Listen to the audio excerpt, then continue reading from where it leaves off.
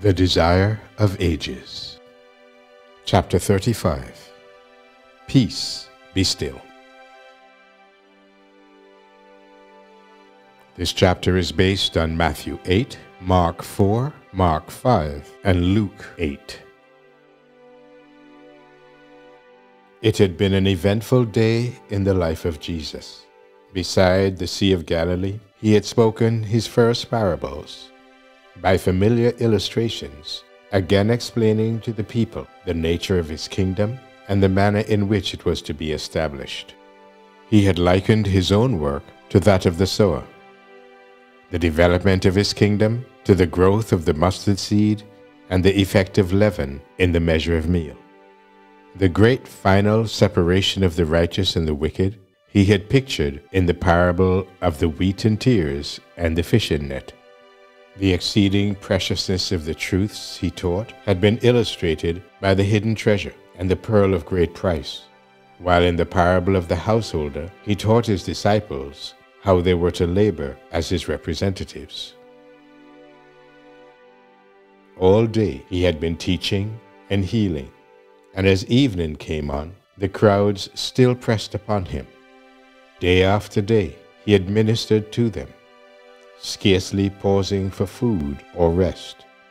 The malicious criticism and misrepresentation with which the Pharisees constantly pursued him made his labors much more severe and harassing.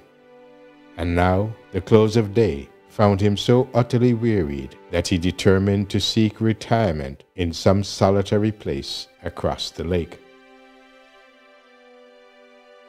The eastern shore of Gennesaret was not uninhabited, for there were towns here and there beside the lake. Yet it was a desolate region when compared with the western side. It contained a population more heathen than Jewish, and had little communication with Galilee. Thus it offered Jesus the seclusion he sought, and he now bade his disciples accompany him thither. After he had dismissed the multitude, they took him even as he was into the boat and hastily set off. But they were not to depart alone. There were other fishing boats lying near the shore, and these were quickly crowded with people who followed Jesus, still eager to see and hear him.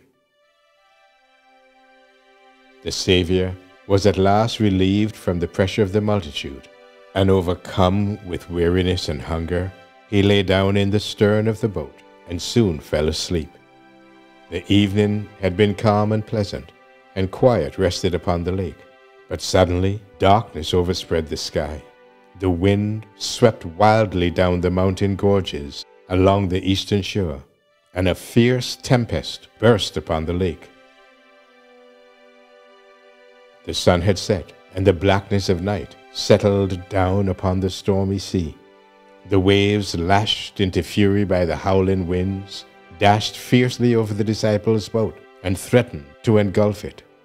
Those hardy fishermen had spent their lives upon the lake and had guided their craft safely through many a storm. But now their strength and skill availed nothing. They were helpless in the grasp of the tempest, and hope failed them as they saw that their boat was filling. Absorbed in their efforts to save themselves, they had forgotten that Jesus was on board.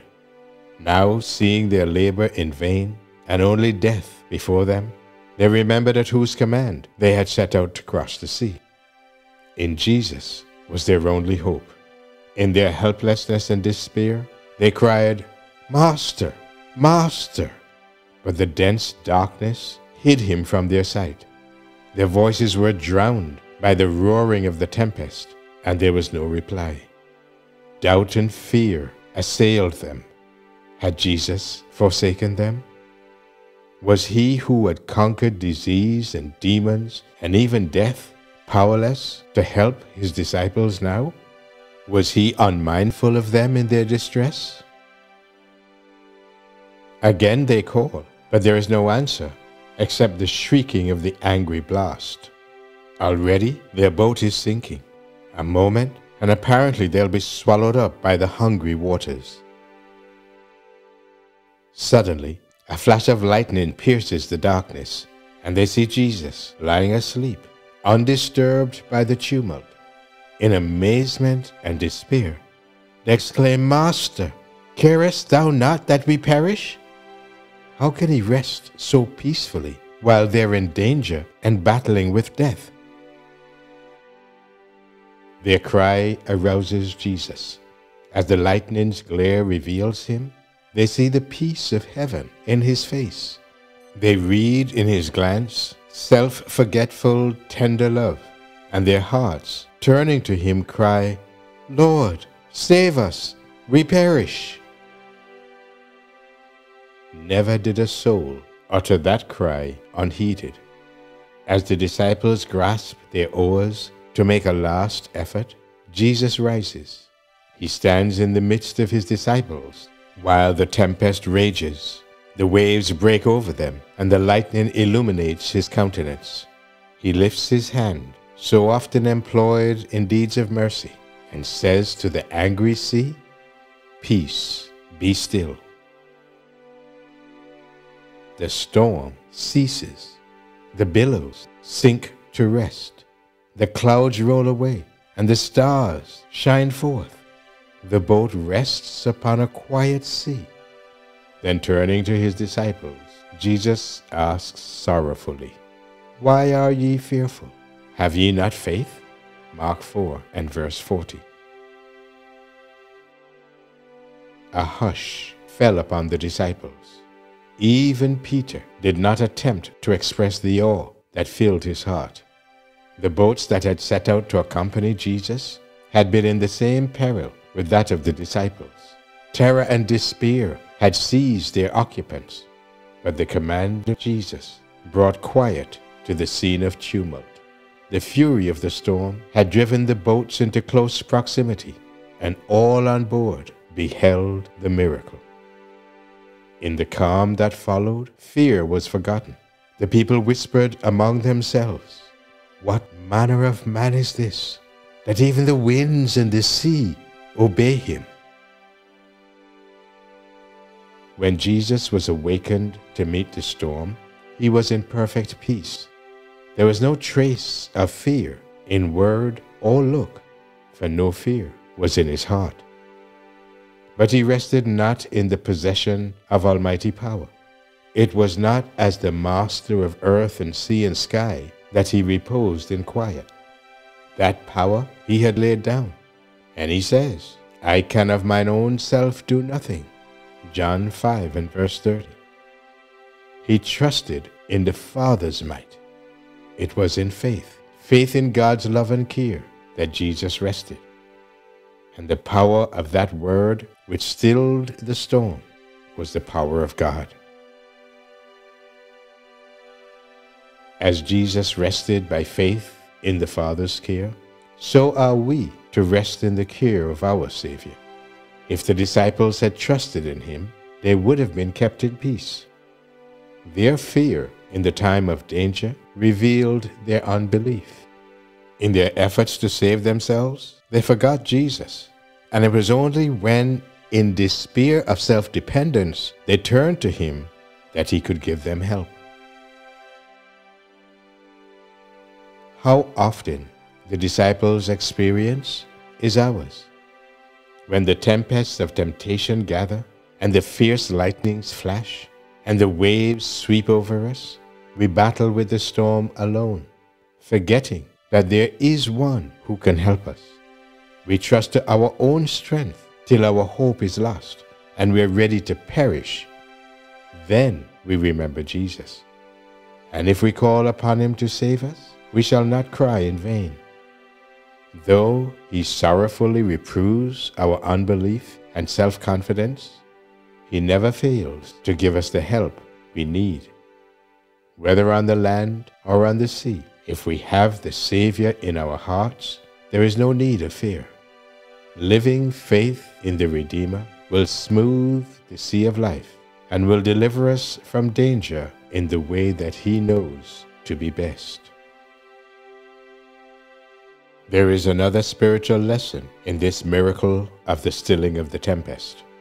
Every man's experience testifies to the truth of the words of Scripture. The wicked are like the troubled sea when it cannot rest. There is no peace, saith my God, to the wicked. Isaiah 57, verses 20 and 21. Sin has destroyed our peace. While self is unsubdued, we can find no rest. The masterful passions of the heart no human power can control. We are as helpless here as were the disciples to quiet the raging storm. But he who spoke peace to the billows of Galilee has spoken the word of peace for every soul. However fierce the tempest, those who turn to Jesus with the cry, Lord, save us, will find deliverance. His grace that reconciles the soul to God quiets the strife of human passion, and in his love the heart is at rest. He maketh the storm a calm, so that the waves thereof are still. Then are they glad, because they be quiet. So he bringeth them unto their desired haven. Psalm 107, verses 29 and 30. Being justified by faith, we have peace with God through our Lord Jesus Christ. The work of righteousness shall be peace, and the effect of righteousness, quietness and assurance forever. Romans 5, verse 1, Isaiah 32, verse 17. In the early morning, the Savior and his companions came to shore, and the light of the rising sun touched sea and land as with the benediction of peace. But no sooner had they stepped upon the beach than their eyes were greeted by a sight more terrible than the fury of the tempest. From some hiding place among the tombs, two madmen rushed upon them as if to tear them in pieces. Hanging about these men were parts of chains which they had broken in escaping from confinement. Their flesh was torn and bleeding where they had cut themselves with sharp stones. Their eyes glared out from their long and matted hair. The very likeness of humanity seemed to have been blotted out by the demons that possessed them, and they looked more like wild beasts than men.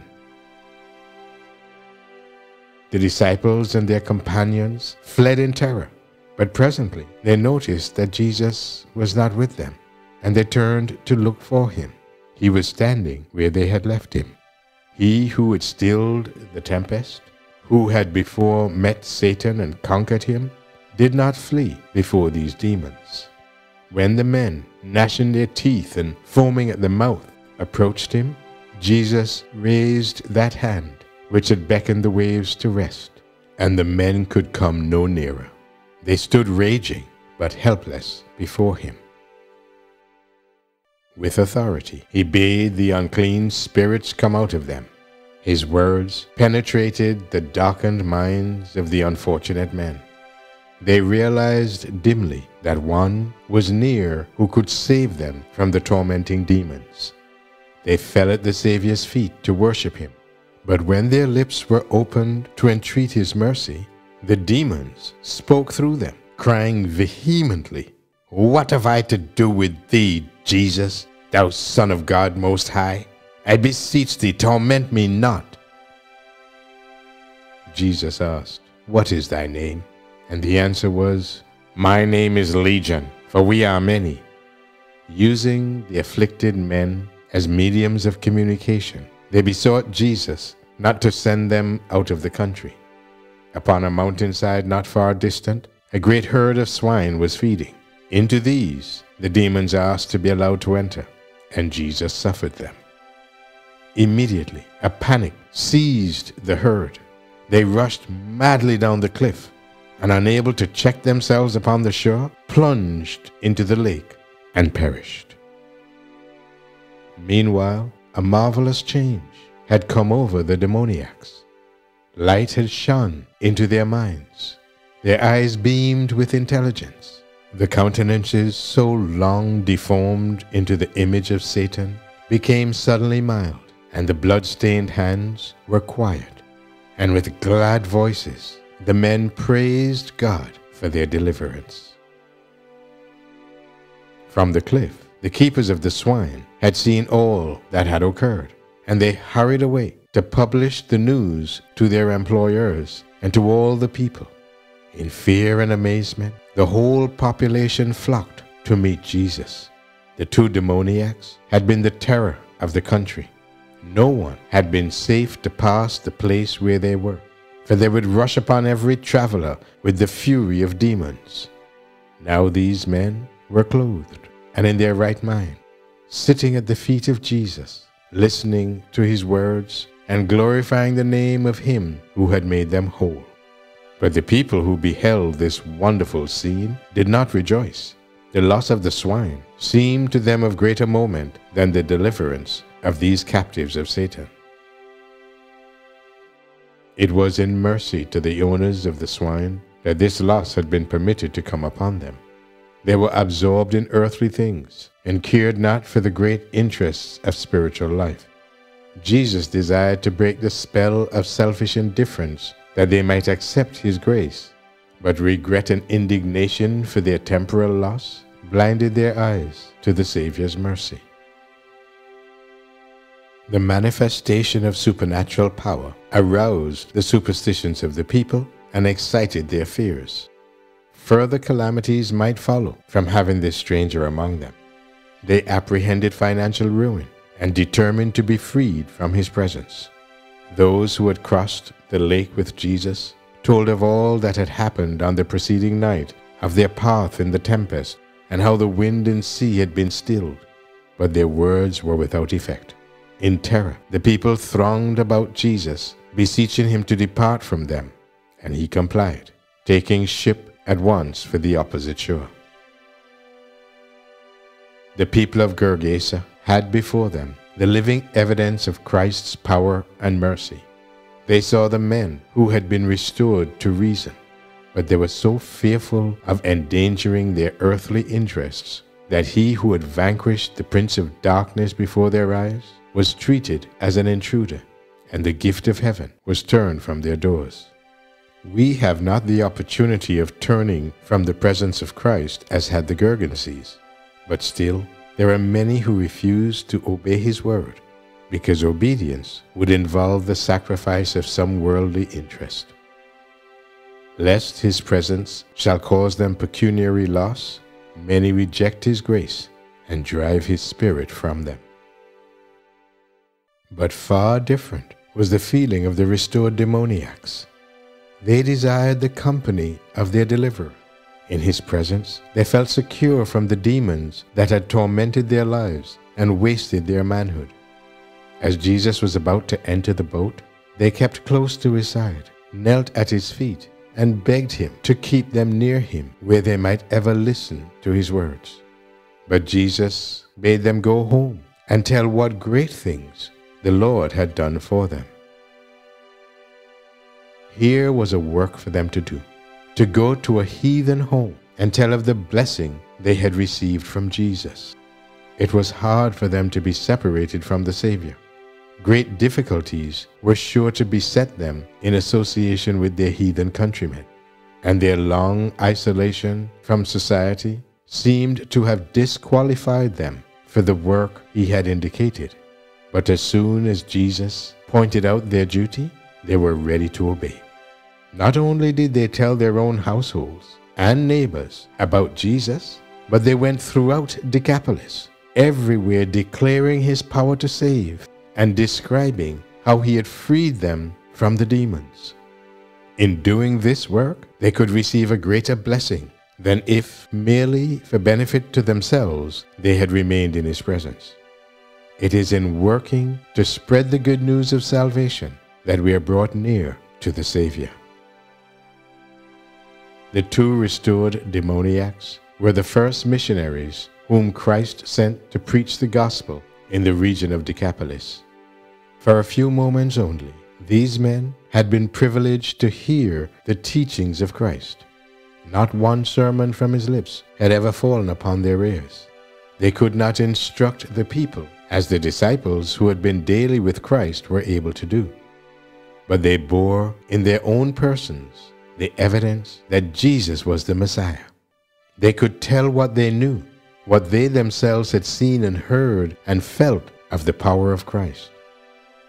This is what everyone can do whose heart has been touched by the grace of God. John, the beloved disciple, wrote, "That which was from the beginning, which we have heard, which we have seen with our eyes, which we have looked upon and our hands have handled, of the word of life. That which we have seen and heard declare we unto you." 1 John 1, verses 1 through 3. As witnesses for Christ, we are to tell what we know, what we ourselves have seen and heard and felt. If we have been following Jesus step by step, we shall have something right to the point to tell concerning the way in which He has led us. We can tell how we have tested His promise and found the promise true. We can bear witness to what we have known of the grace of Christ. This is the witness for which our Lord calls, and for want of which the world is perishing. Though the people of Gergesa had not received Jesus, He did not leave them to the darkness they had chosen. When they bade Him depart from them, they had not heard His words. They were ignorant of that which they were rejecting. Therefore, He again sent the light to them, and by those to whom they would not refuse to listen. In causing the destruction of the swine, it was Satan's purpose to turn the people away from the Savior and prevent the preaching of the gospel in that region. But this very occurrence roused the whole country, as nothing else could have done, and directed attention to Christ. Though the Savior Himself departed, the men whom He had healed remained as witnesses to His power. Those who had been mediums of the Prince of Darkness became channels of light, messengers of the Son of God. Men marveled as they listened to the wondrous news. A door was opened to the gospel throughout that region. When Jesus returned to Decapolis, the people flocked about Him, and for 3 days, not merely the inhabitants of one town, but thousands from all around the region heard the message of salvation. Even the power of demons is under the control of our Savior, and the working of evil is overruled for good. The encounter with the demoniacs of Gergesa had a lesson for the disciples. It showed the depths of degradation to which Satan is seeking to drag the whole human race, and the mission of Christ to set men free from his power. Those wretched beings, dwelling in the place of graves, possessed by demons, in bondage to uncontrolled passions and loathsome lusts, represent what humanity would become if given up to satanic jurisdiction. Satan's influence is constantly exerted upon men to distract the senses, control the mind for evil, and incite to violence and crime. He weakens the body, darkens the intellect, and debases the soul. Whenever men reject the Savior's invitation, they are yielding themselves to Satan. Multitudes in every department of life, in the home, in business, and even in the church, are doing this today. It is because of this that violence and crime have overspread the earth, and moral darkness like the pall of death enshrouds the habitations of men. Through his specious temptations, Satan leads men to worse and worse evils, till utter depravity and ruin are the result. The only safeguard against this power is found in the presence of Jesus. Before men and angels, Satan has been revealed as man's enemy and destroyer, Christ as man's friend and deliverer. His Spirit will develop in man all that will ennoble the character and dignify the nature.